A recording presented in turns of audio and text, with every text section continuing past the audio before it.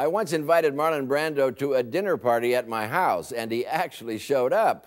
But he came in the back door, and the lady doing the cooking in the kitchen thought he was a delivery man. That's how low-key and unassuming Marlon always was in his off-screen life, as you are about to witness in one of the very few lengthy interviews he ever sat still for. Let's discuss just your personal feelings.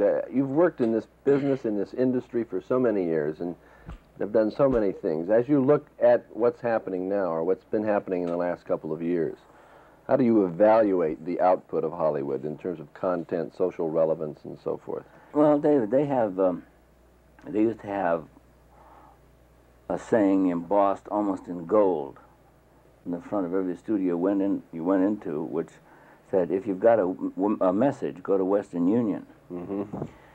And it is, after all, the movie business. It's the motion picture industry. Am I bothering your focus by rocking back and forth? Okay.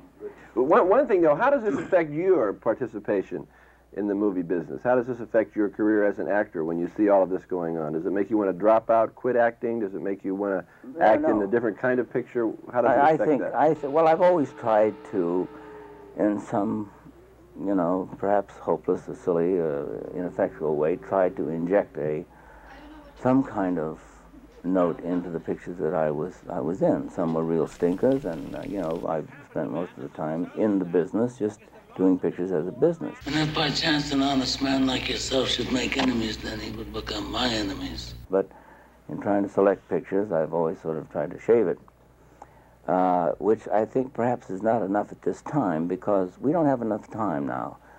Population, the graph now of population is on an exponential curve. I just learned that word the other day. It means 2 times 2 is 4, and 4 times 4 is 16, 6 times 16. Yeah. That's exponential. Anyway, we don't have that much time, so we can't fiddle around anymore. But how do you feel about your own life and your own career now? Do you feel like you have used it? Well, I think that I'm getting a little long in the tooth now, and I think the industry is too, and I think we're all getting, philosophically, a little long in the tooth to be able to be playing games with something as potent as this instrument, this medium. So we've got to be, all of us, much more responsible, and we've got to listen to one another. Because if I just go on blabbering and not listen to what you have to say, you haven't interrupted me once here in this interview, and I hope you'll keep that in. Because it's important for you to say, wait a minute, Marlon, because this is a time for dialogue. It's a time for the sound man. I don't know what your name is. I forgot your name. That's Leroy. I think it's time for all you guys to interrupt, and this, we got a drop format. Marshall McLuhan's hair would stand on end if he saw what we were doing here. Because that's the thing we need to do, is to break format and to break formula, so that even while I'm saying something that you think is provocative and say, God, this is going to make a hell of a point in the show, or this is really interesting, we got him going now. The hell with that. If somebody disagrees, then you got to speak up. You got to say what it is. He's got his glasses up, peering at me through the camera, and he's got to say, hey, wait a minute, Marlon, I think this is wrong and that's wrong. Because if it isn't a world of dialogue and exchange between people, if it's just people like me pontificating and shooting my mouth off all the time, then we're in for a hell of a lot of trouble.